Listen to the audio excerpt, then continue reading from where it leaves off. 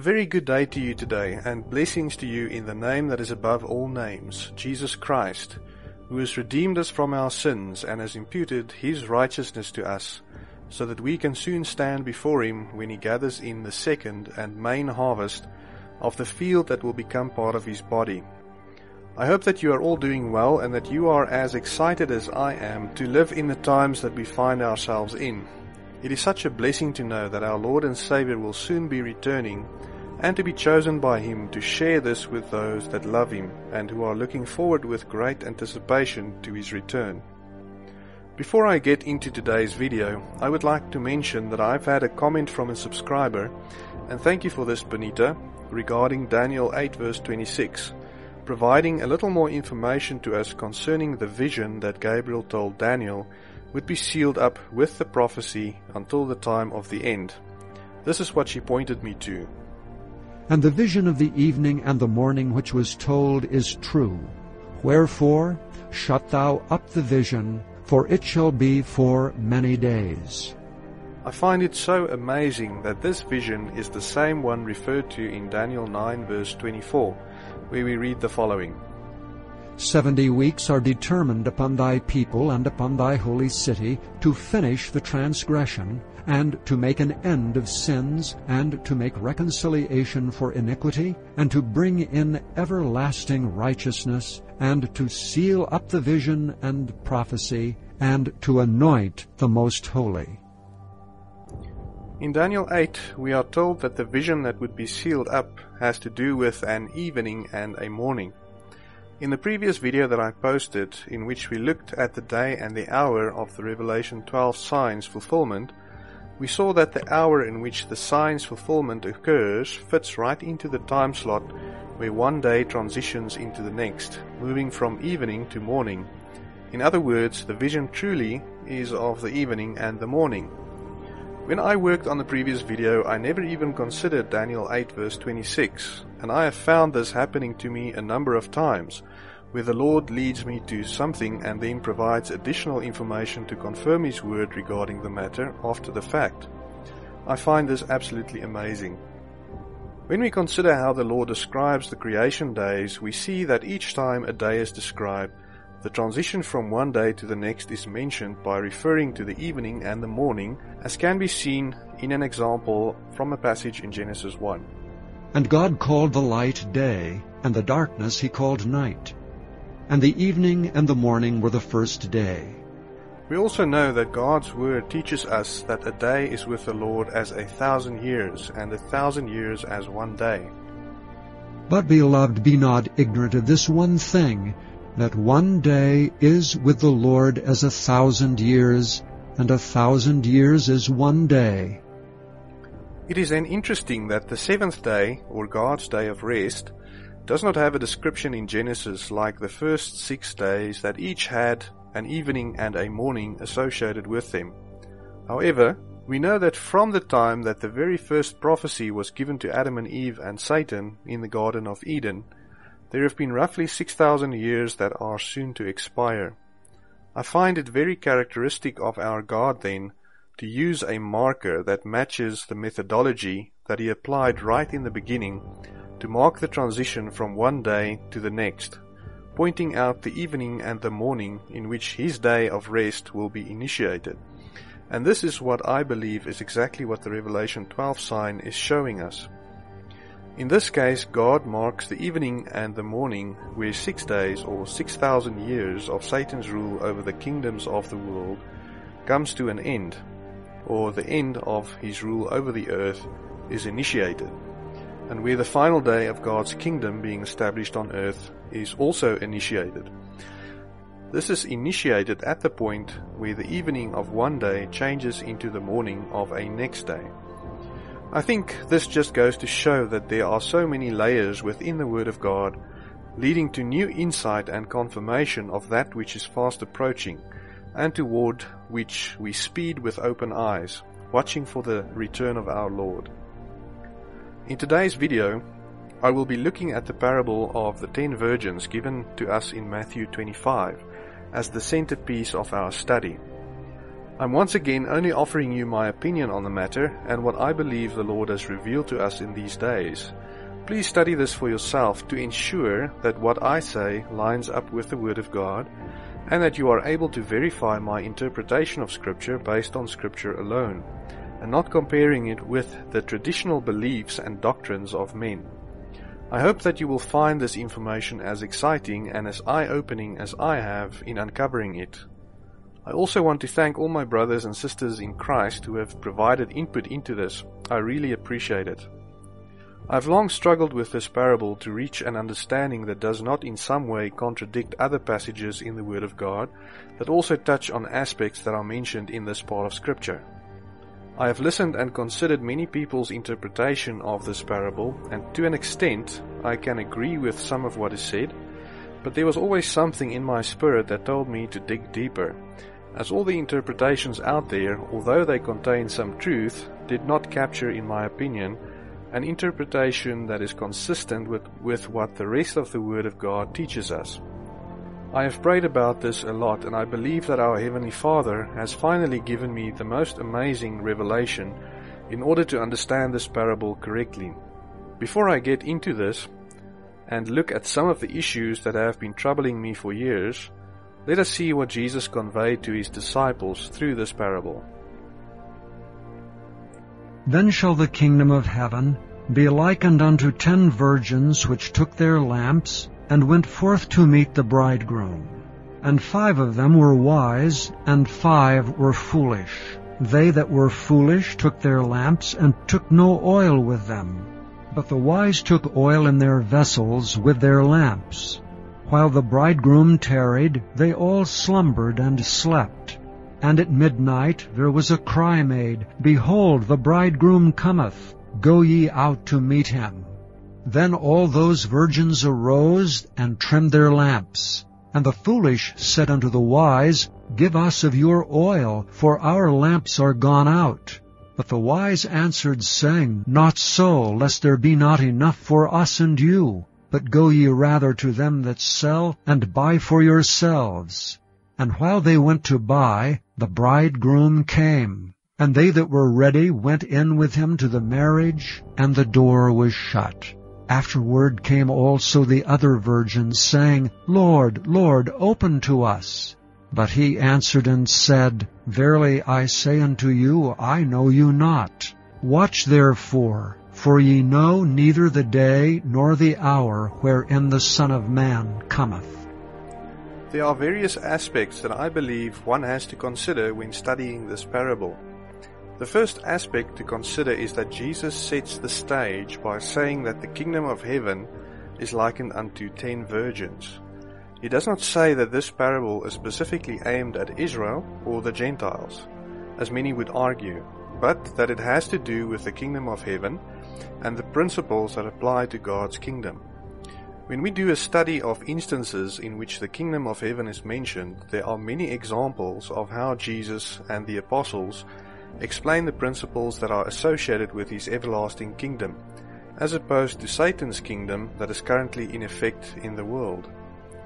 You are welcome to search the scriptures for examples and to see just how many instances there are in which Jesus describes the kingdom of heaven to his listeners, always explaining the principles that are associated with his kingdom. We also know that Paul says in Romans 2 that in the current dispensation there is no distinction between Jews and Gentiles, and as such, when we read about the kingdom of God and those who will enter into it, there is currently no difference between the two, and the salvation that Jesus made available to the entire world on the cross is available to any person who would accept it through faith in Jesus Christ. Tribulation and anguish upon every soul of man that doeth evil, of the Jew first, and also of the Gentile. But glory, honor, and peace to every man that worketh good, to the Jew first, and also to the Gentile. For there is no respect of persons with God. Does this mean that God does not have a specific purpose for the nation of Israel after the church age comes to an end? I believe the Bible clearly shows us that God has a very specific purpose for Israel as a nation, by firstly having them recognize who their true Messiah is during Jacob's trouble, and having prepared the new earth for them to repopulate during the millennium. I believe God's word clearly shows us that Israel is God's wheat harvest, as discussed in part 2 of the Rapture series, and that the millennium is specifically intended for them, even though tares will be sown into this field by the enemy during Jacob's trouble. We will look at this in more detail in an upcoming video where I plan to provide my understanding of what happens during the final half of the 7-year period, which is referred to as the tribulation. I have heard many say that when Jesus spoke in Matthew 24, the information provided was only intended for the Jews. But does this provide us with a solid foundation to build our understanding on? This viewpoint directly contradicts 2 passages in my opinion. Then said I, Lo, I come. In the volume of the book it is written of me, I delight to do thy will, O my God. Yea, thy law is within my heart. All Scripture is given by inspiration of God, and is profitable for doctrine, for reproof, for correction, for instruction in righteousness, that the man of God may be perfect, thoroughly furnished unto all good works. I believe that in the light of what is written in these 2 passages, that it is unwise to treat certain sections of the Word of God as only intended for specific people or groups based on the timing of when certain statements were made. Not that such an interpretation is not valid and applicable, but if we exclude all understanding that God has provided to us in His Word, claiming it was only meant for a specific group, we also remove all the other layers of understanding that God has hidden for us in His Word. We could take a similar approach to the book of Daniel. It was specifically given to Daniel and concerns the nation of Israel. However, we know today that only the Gentiles are given a complete understanding of the information contained therein, just as the wise men in the days of Jesus' birth knew when Israel's Messiah would be born, while Israel did not. These passages clearly show us that we should consider all the information provided to us in this supernatural book, and I believe this is also how the Holy Spirit inspired the writers of the Bible, so that everything that was written needs to be considered to obtain a correct understanding. My conclusion that I draw then from the first aspect that Jesus describes in this parable is that the 10 virgins do not specifically represent either the Jews or the Gentiles, but those who belong to or form part of the kingdom of God, having accepted Jesus' free gift of eternal life, which He offers to any person who would accept it through faith in Jesus Christ. He laid down His righteous life and was made sin for us, so that we could be made the righteousness of God in the eyes of the Father, irrespective of whether we are Jew or Gentile. Hearken, my beloved brethren. Hath not God chosen the poor of this world, rich in faith, and heirs of the kingdom which He hath promised to them that love Him? But now the righteousness of God without the law is manifested, being witnessed by the law and the prophets, even the righteousness of God which is by faith of Jesus Christ unto all and upon all them that believe. For there is no difference, for all have sinned and come short of the glory of God. For He hath made Him to be sin for us, who knew no sin, that we might be made the righteousness of God in Him. The next aspect that Jesus focuses on is the difference between the virgins. 5 of them are said to be wise, while the other 5 are said to be foolish, and this then specifically has to do with the oil in their lamps. This is an aspect that I have struggled with for a long time, given the many interpretations out there of what the oil represents. And in this video I will touch on 2 of the major viewpoints of what I believe the oil does not represent, and in the next video I will focus on what I believe it does represent. Some say that the oil represents the Holy Spirit in us. This could be plausible to some degree, but why does the lack of oil in the foolish virgins' lamps only become an issue when the announcement of the return of the bridegroom is made? Before this point, it would seem that the wise and the foolish virgins were all in the same state or situation, asleep and not requiring the use of their lamps. This fact alone had me scratching my head, wondering why the Holy Spirit, if this is what the oil represented, would not be required up to the point where the arrival of the bridegroom was announced. The oil would, therefore, in my opinion, seem to have a different meaning. Also, it would seem that the foolish virgins had oil at some point, but that this was not sufficient, stating that their lamps have gone out. So at some point prior to the arrival of the bridegroom, they did have burning lamps. The question we need to answer then is this: if a person has received the Holy Spirit, and their spirit has become one with the Holy Spirit, is there any evidence from the Word of God that would show different measures of the Holy Spirit in people, or partial transformations by the Holy Spirit of a person becoming born again? Please consider the following passages. Therefore, if any man be in Christ, he is a new creature. Old things are passed away. Behold, all things are become new. But he that is joined unto the Lord is one spirit. For in him dwelleth all the fullness of the Godhead bodily. And ye are complete in him, which is the head of all principality and power. Let your conversation be without covetousness, and be content with such things as ye have. For he hath said, I will never leave thee, nor forsake thee. When we study the detail provided in these passages, I think you will agree with me that viewing the Holy Spirit as being represented by the oil in the virgins' lamps causes some contradiction with what is written in these statements.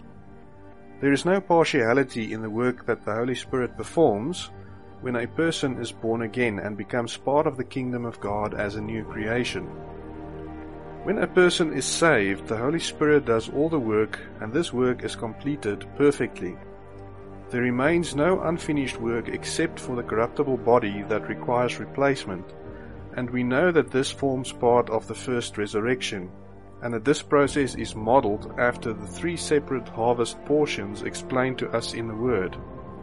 I cannot find support from the Word of God for some people having more of God's Spirit than others, or having received a larger portion of salvation than others when they were born again. A person is either saved completely or they remain lost. There is no in-between situation. A person either has their spirit joined to the Holy Spirit after being born again, or they remain dead in their sins, and once a person has become a new creation, there is no reversal of this process. And now I am no more in the world, but these are in the world, and I come to thee. Holy Father, keep through thine own name those whom thou hast given me, that they may be one as we are. While I was with them in the world, I kept them in thy name. Those that thou gavest me I have kept, and none of them is lost but the son of perdition, that the Scripture might be fulfilled.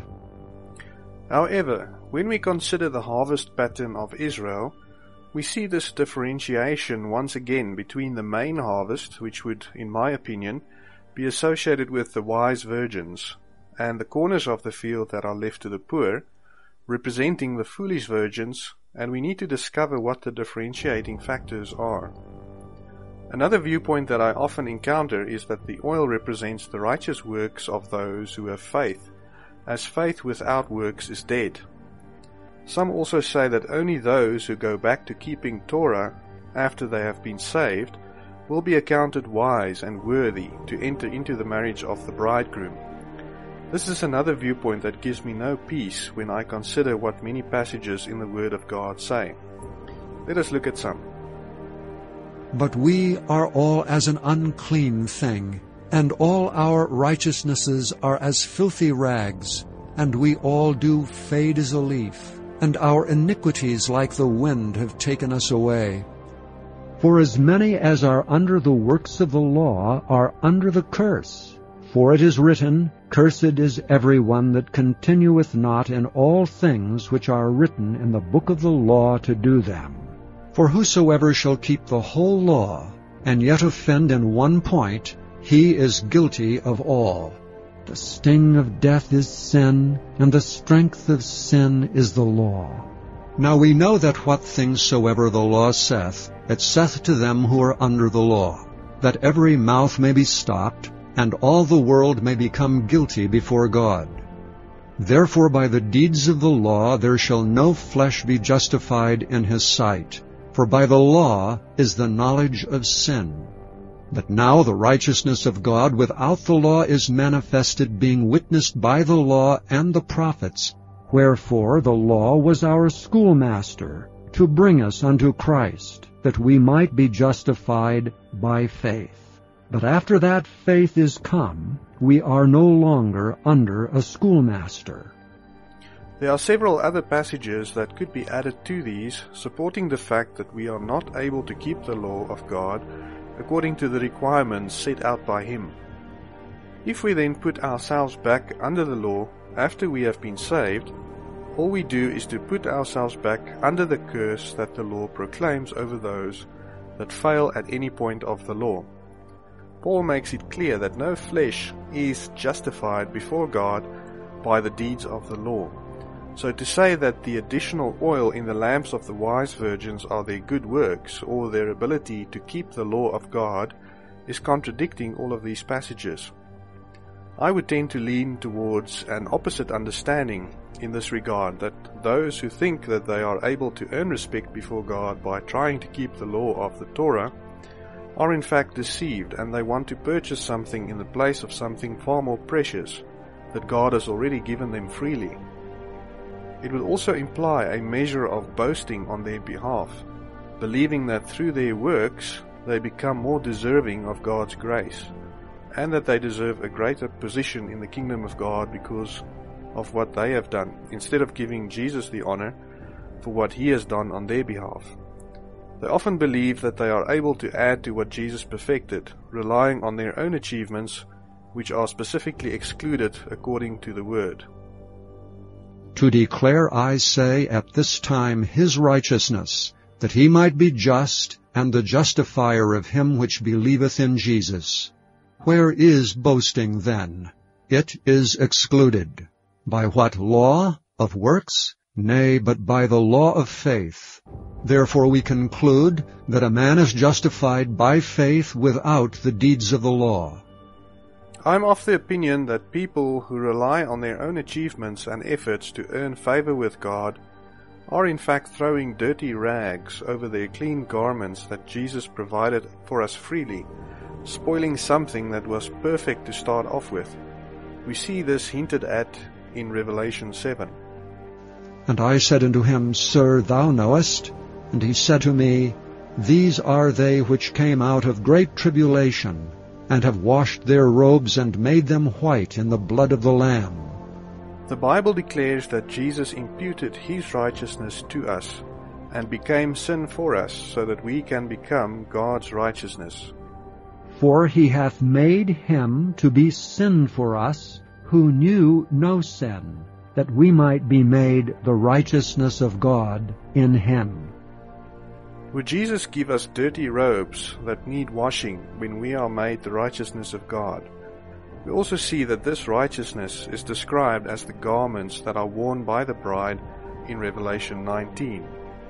And to her was granted that she should be arrayed in fine linen, clean and white, for the fine linen is the righteousness of saints. And he saith unto me, Write, Blessed are they which are called unto the marriage supper of the Lamb. And he saith unto me, These are the true sayings of God. It is then interesting to know that those who come through great tribulation have to wash their robes, which at one point were perfectly clean, and this is confirmed for us in the following passage. For if after they have escaped the pollutions of the world through the knowledge of the Lord and Savior Jesus Christ, they are again entangled therein and overcome, the latter end is worse with them than the beginning. For it had been better for them not to have known the way of righteousness than after they have known it, to turn from the holy commandment delivered unto them. But it has happened unto them according to the true proverb, The dog is turned to his own vomit again, and the sow that was washed to her wallowing in the mire. What then is the holy commandment that Peter is referring to in this passage? Is it keeping the law after we have come to the knowledge of our Lord and Savior? Jesus explains clearly to us that he received a commandment from the Father, and that his commandment is everlasting life. For I have not spoken of myself, but the Father which sent me, he gave me a commandment what I should say, and what I should speak. And I know that his commandment is life everlasting. Whatsoever I speak therefore, even as the Father said unto me, so I speak. Which commandment then leads to life everlasting? Jesus provides us with 2 verses clearly spelling out what the commandment is that were given to him to give to us that leads to everlasting life. And this is the will of him that sent me, that every one which seeth the Son, and believeth on him, may have everlasting life, and I will raise him up at the last day. Verily, verily, I say unto you, he that believeth on me hath everlasting life. We also see that many will come to Jesus believing that they have met all the requirements, and find that the door is closed on them, as we read in Matthew 7. Not every one that saith unto me, Lord, Lord, shall enter into the kingdom of heaven, but he that doeth the will of my Father which is in heaven. Many will say to me in that day, Lord, Lord, have we not prophesied in thy name, and in thy name have cast out devils, and in thy name done many wonderful works? And then will I profess unto them, I never knew you. Depart from me, ye that work iniquity.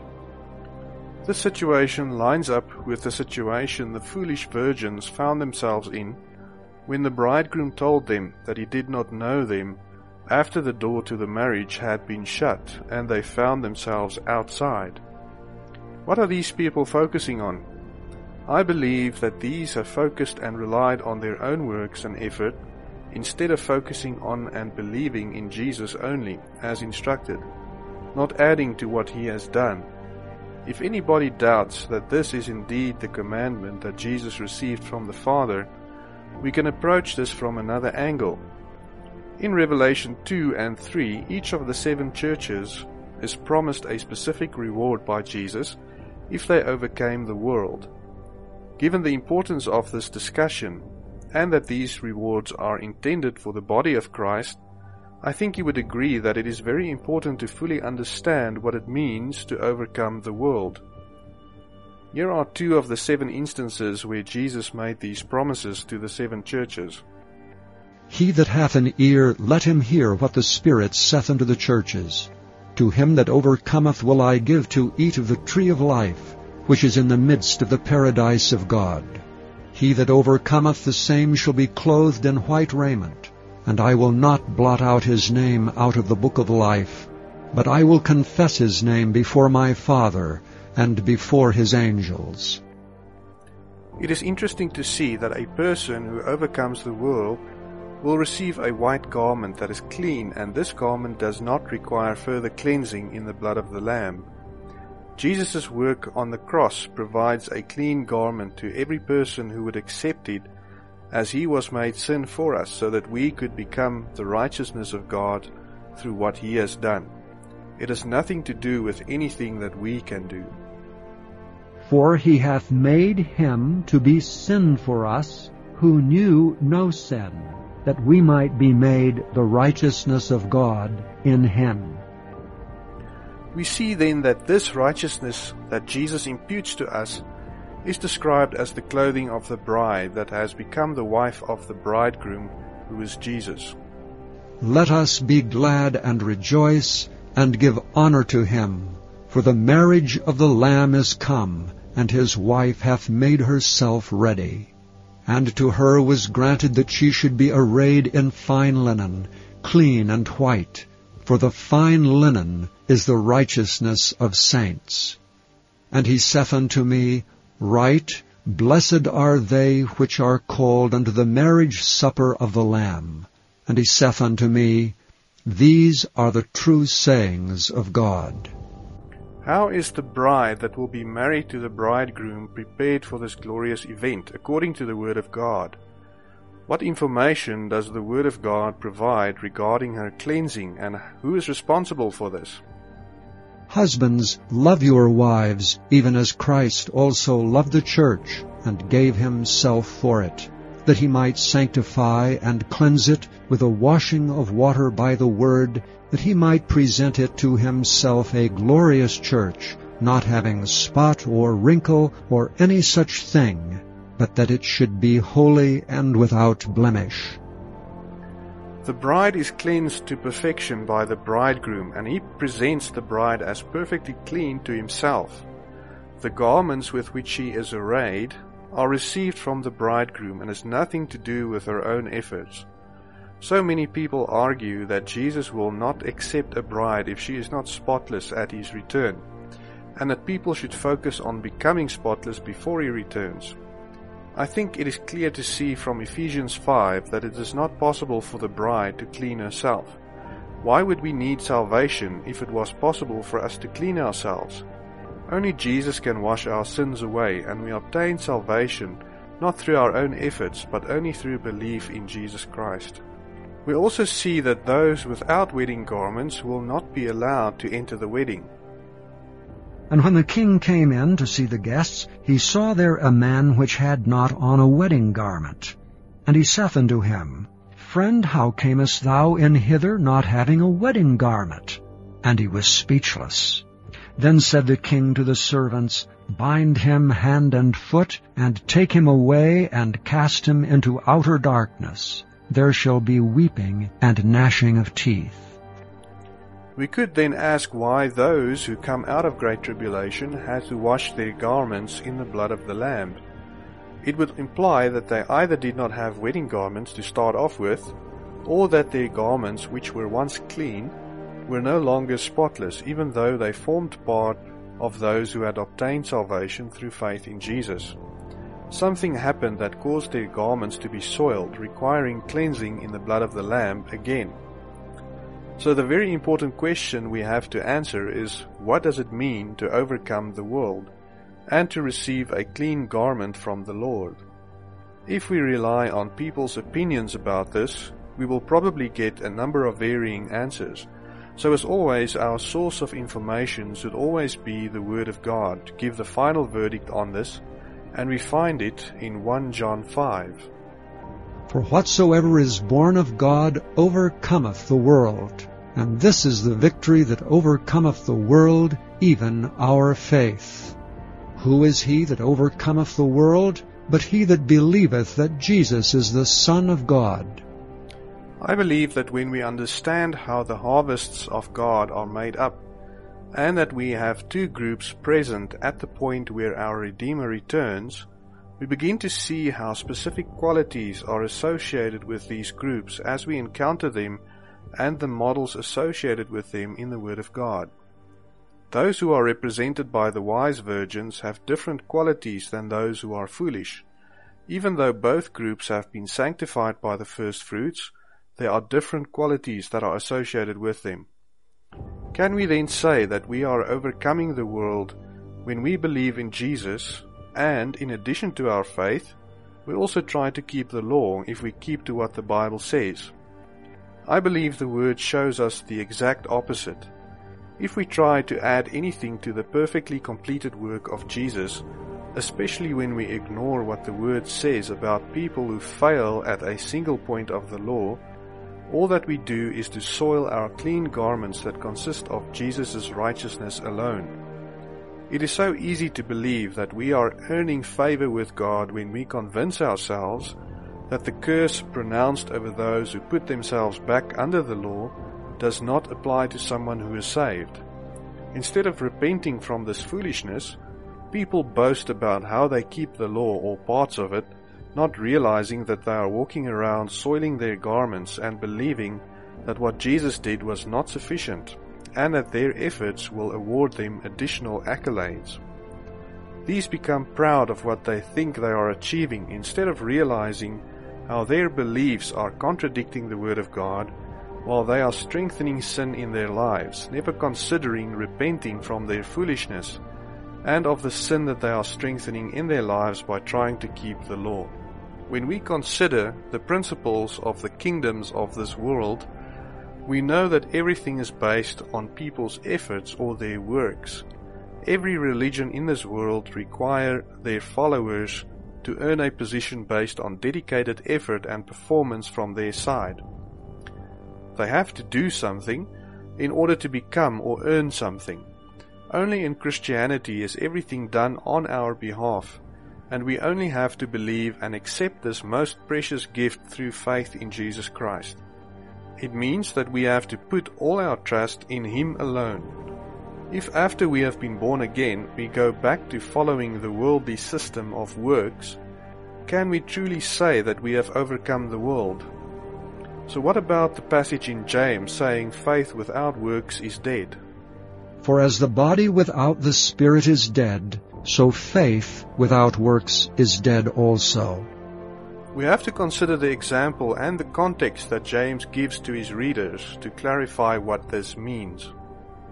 Was not Abraham our father justified by works when he had offered Isaac his son upon the altar? Seest thou how faith wrought with his works, and by works was faith made perfect? What does this example tell us? It is clear that Abraham acted out his faith in the works that he performed according to what he believed. He did not look for a backup plan to provide him with options and alternatives, but he acted out what he believed in his heart. If we believe our Heavenly Father when He says that we overcome the world only when we have faith in Jesus as our Savior, and we do not act on this faith by doing only what God says we should do to overcome the world, can we really call it faith made perfect? If after we have knowledge of God's grace towards us, and we begin to rely again on our own righteousness, which is described as filthy rags, is our faith not dead or tainted with sin when we try to return the favor to God? I believe the works that James described in this passage clearly points to our ability to give ourselves over to trusting the Lord's promises completely, just as Abraham kept the promise that God gave him and Sarah before Isaac was even conceived. And God said, Sarah thy wife shall bear thee a son indeed, and thou shalt call his name Isaac. And I will establish my covenant with him for an everlasting covenant, and with his seed after him. When God promises you something and you believe Him completely and act accordingly, no matter the circumstances, this is what I believe is referred to as the works that are associated with faith, and has nothing to do with going back to keeping the law.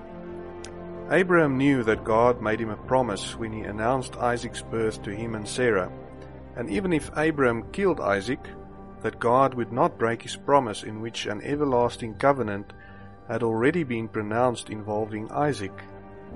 Works that are associated with faith has nothing to do with keeping the law. In fact, I believe that trying to keep the law once a person has been saved demonstrates that person's lack of faith in Jesus' ability to cleanse them from their sins. Now, I have heard many quote the following passage to prove their argument for keeping the law. For verily I say unto you, till heaven and earth pass, one jot or one tittle shall in no wise pass from the law, till all be fulfilled.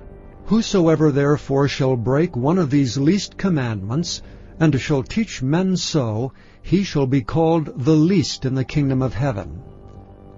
But whosoever shall do and teach them, the same shall be called great in the kingdom of heaven. For I say unto you that except your righteousness shall exceed the righteousness of the scribes and Pharisees, ye shall in no case enter into the kingdom of heaven. When we read this passage, it would seem that Jesus' desire is for us to keep all of the law and not to break one of the commandments. However, we have to bring the rest of Scripture into consideration when setting out to obtain understanding of what Jesus is saying here. Firstly, we have to consider the following. For all have sinned and come short of the glory of God, They are all gone aside. They are altogether become filthy. There is none that doeth good, no, not one. Bringing these two passages into view when we consider Matthew 5 verse 18 to 20, we begin to understand that when Jesus refers to anyone who breaks one of the least commandments and teach others to do so, he is referring to everyone on earth who tries to keep the law and teach others to do so. The Bible clearly shows us that a curse is pronounced over every person who is under the law and fails at any point. We also know that there is no person except Jesus who could keep the law perfectly. For as many as are under the works of the law are under the curse. For it is written, Cursed is every one that continueth not in all things which are written in the book of the law to do them. So how is it then possible for someone to conform to what Jesus mentions next, and that is to do the commandments and to teach them? The Bible clearly shows us that if we keep Jesus' commandment, which is also a commandment that he received from his Father and a commandment that leads to everlasting life, that we can only exceed the righteousness of the scribes and enter the kingdom of God by having faith in Jesus, and to teach others to do so as well. For I have not spoken of myself, but the Father which sent me, he gave me a commandment what I should say, and what I should speak. And I know that his commandment is life everlasting. Whatsoever I speak therefore, even as the Father said unto me, so I speak. And this is the will of him that sent me, that every one which seeth the Son, and believeth on him, may have everlasting life. And I will raise him up at the last day. Verily, verily, I say unto you, he that believeth on me hath everlasting life. Coming back to the parable of the 10 virgins, something else that is very important to note is that there is absolutely no detectable difference between the wise and the foolish virgins while the bridegroom tarried. All of them fell asleep, not requiring the use of their lamps, or oil for that matter, until the announcement of the arrival of the bridegroom was made. Only at this point does the difference between the wise and the foolish become evident. The foolish virgins attempted to obtain oil from the wise and then departed to buy additional oil and were not found ready when the bridegroom arrived. We often miss the fact that there is a gap in time or an interval between the announcement of the bridegroom's arrival being made and the time when he actually arrived, and it is during this time period that the wise virgins are differentiated from the foolish. Jesus tells us that the door to the marriage is shut behind the wise after they entered into the marriage with the bridegroom, and that the foolish tried to get into the marriage after the door was shut, but were told by the bridegroom that he did not know them. So what do we make of this, given that the traditional understanding of what the oil represents does not provide a perfectly solid explanation that avoids contradiction with several other passages in the Word of God? My desire was for our Heavenly Father to reveal this to me so that the understanding makes perfect sense, without any contradictions. In the next video I will look at this with you and show you how the Word of God interprets this for us, and allows us understanding of the mystery that God has given to those who long for His return and who love His appearing. Thank you so much for watching this video. If you enjoyed the information provided, please give the video a like and subscribe and share it with your friends and family. I hope to have the next video out soon and look forward to sharing with you the meaning of the oil in the lamps of the virgins and how it relates to the time that we live in. Until next time, God bless.